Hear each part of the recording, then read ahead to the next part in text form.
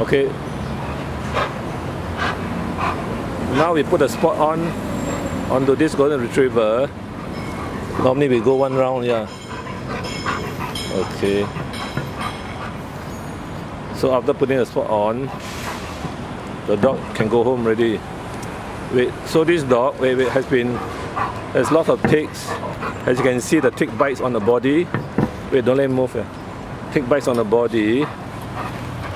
And yesterday, we shaved his coat.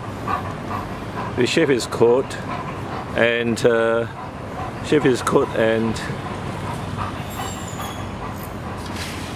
give him a tick wash overnight.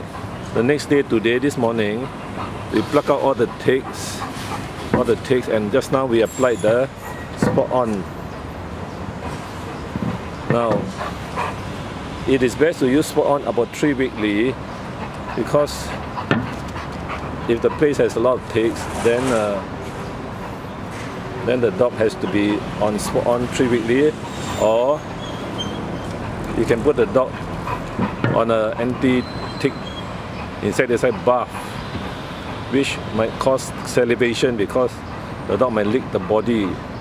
So either way, so the best way is still the spot on. The spot on based on the weight of this dog.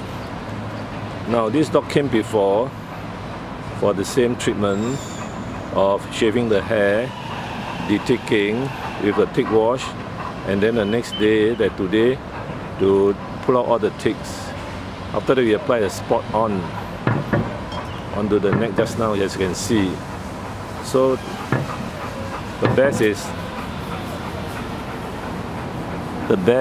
the prevention using spot on every 3 weekly. We check every tick. That 9, got some more there. You better check properly first. Just check again. Take the tweezer and pluck out all the ticks. Where? And then what ticks?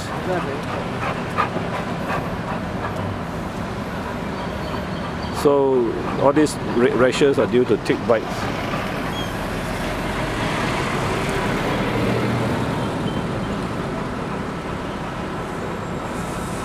Tuesday, April 29, 2014, Toa Payoh Vets, deticking a golden retriever. Basically, is clipping the coat, giving a bath. The next day, plucking the dead ticks or attached ticks out, and giving a spot on, going home with antibiotics.